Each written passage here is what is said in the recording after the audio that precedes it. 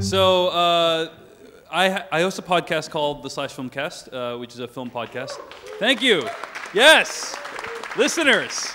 And Stephen Tobolowsky was a guest, and his stories were incredible. Like he would just, I mean, hopefully you can tell even just now in the Q&A, like when he starts talking, you just are absorbed, and there's usually some kind of lesson at the end of it. So we had him on the podcast, great fun, and we had him on the podcast a few times, and then like a year and a half after the first appearance in the podcast, I said to him, Stephen, your stories are so good.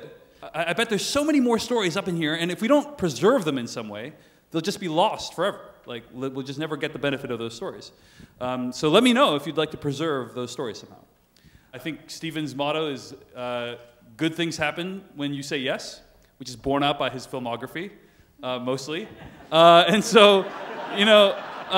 he does this because he loves me. Yeah, so he said yes, and we started recording the podcast, and it led to a book. And then a colleague of mine said to me that, like, on Facebook, Tony Zhu, the great video essayist, he said, 50 times the number of people will watch something than will listen to something. Like, if you have, like, a video, doesn't matter, like, what it is, people will watch it more than they'll listen to it. And, you know, we have a podcast, The Tobolowsky Files, 70 episodes of, like, 1 hour each audio, but it's like, more people will watch this than will listen to that podcast. And so this movie was a way of trying to bring Stephen's storytelling to a wider audience. So the question is about how did Stephen tweak his writing style to, you know, adapt to the film, and about how I conceived of it as well. So I learned a lot through David with the podcast, and that I learned that when we do the podcast, time operates at a certain speed. And I could kind of jawbone, and we could goof off, and the audience will still kind of follow it. When you tell a story, when I start telling the story in the podcast, time is foreshortened, and the audience gets ahead of the story much quicker. When I transferred some of those stories to the written word in Dangerous Animals Club, I realized time is even shorter. That the audience gets so far ahead of the written word, because an audience is smart. What do you mean when you say it gets so far ahead of it? You've explained this before. It's been... An audience, as soon as you say to an audience, I want to tell you a story about my mother, an audience will know the instant they hear the word mother and the intonation I say mother, they already know the tone and temperament and style of the entire story. It doesn't have to be belabored. Now, you can use that to surprise them, like I tried to do with the Ben Franklin story. Like, Mom, you know, you try to set the audience up to think it's going to be something that tugs at the heartstrings, just to make them feel like the way I felt.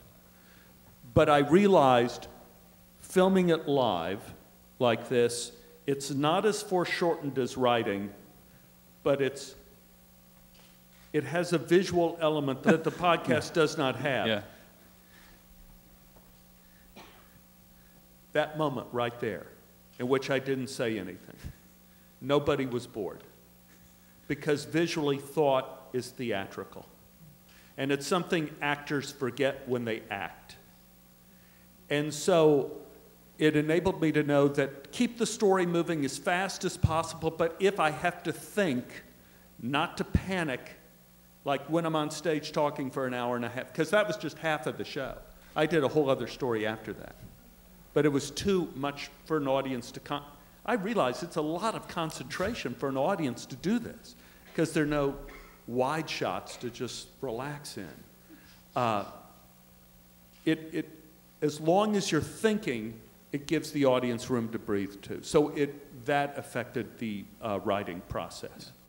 And in terms of like what the final form of the film was, this was originally supposed to be a more conventional documentary of the kind that many of which play at awesome festivals like IFFBoston, where it's like we mixed a ton of footage together, and there's like shots of him on stage, and you know him telling the story to the camera, and you know backstage and interviews, and it was supposed to be all those things and be like a conventional documentary.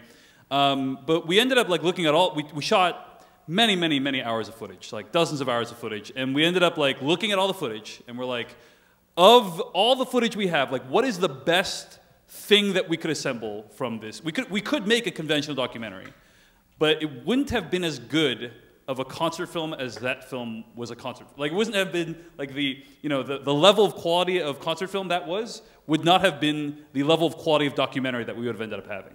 So we ended up going with just a straight up concert film. And so that's, it was a painful process. Like we tried many different iterations, and we're like, we know that is gonna work. Like we know for a fact that it's gonna work. So, so that's kind of how the film evolved.